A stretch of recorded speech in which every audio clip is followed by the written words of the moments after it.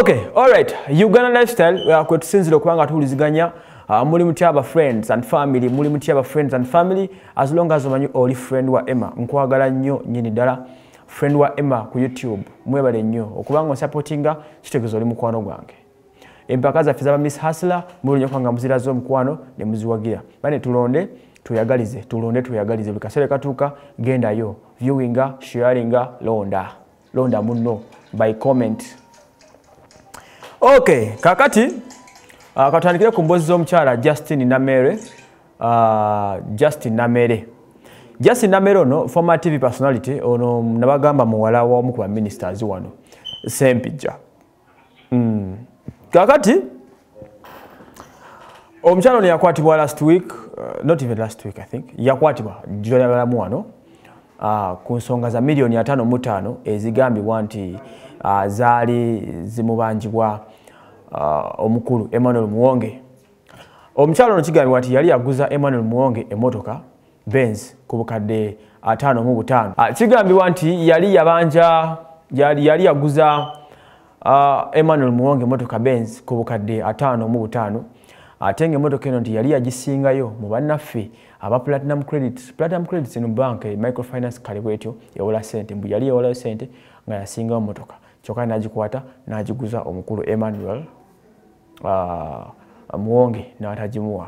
Kati omukyala bambi yakwatibwa n'asibwa abaggalirwa n'asobola okufuna bamununula kuba muwala minisita at a point. Ebiwandiiko by'ekkooti biraga nti yavuddeyo ng'asasudde obukadde bw'ensimbi 2 mu cash n'asigala nga bawandiza endagaano ng'abangi obukadde 3.5. Ng'obukadde 3.5 buno okusasulira myezi 3 kitegeeza buli mwezi akakadde obukadde nga 11 bwajja okuba ng'awaayo.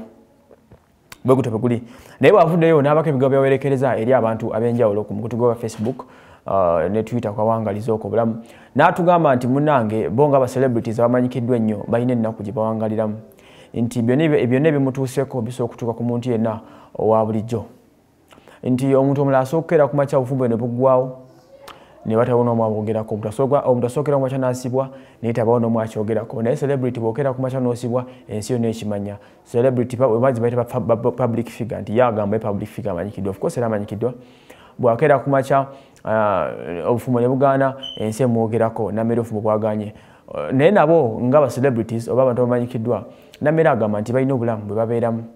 Tekisaanye nnyo okutunulirwa ng'ensonga nti olaba omuntu w'emyaka 7 abanjibwa omusimbi olwo y'omuto nga Justine Nameere ku myaka gy'aliko Hustler lwaki okumubanja kikola amawulire.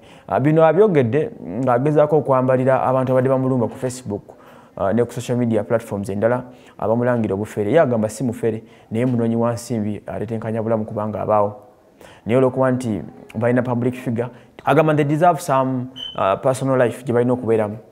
Agamba nti omuntu yenna alemeddwa okuba ku kyakola mu bulamu bwe bw'afuna omukisa n'alaba ku public figure nga nekimulemye afuna bwe yekonsolinga. This is where osanga omuntu ng'agamba nti oli alumiriza Nameere nti Nameere yabba obukadde 5.5 oba yafeera obukadde 5.5 naye ng'amazima matuufu akyogera takwatanga na ku miliyoni yaddeemu mu ngalo ze. So n'agamba nti nedda si kirungi ba public figures bano nabo balina obulamu bantu nga ffe balemu ebintu bingi nnyo eby'enjawulo. Bwe banga balina obuzibu batuuseeko ate mbasekereranga. Bigambo bya Justine Nameere byatadde ku mukutu gwa Facebook naye bw'obanga bavuddeyo mukomera kirungi teri akwageza beera mukomera muganange okulikayo ddala. Just be careful with life. Uganda lifestyle kwe tuli Edgar Wycliffe alabeera ku kamera okubanga akikwasaganya M&S property consultants ogamba ki anko wange Lukwage Kawanda.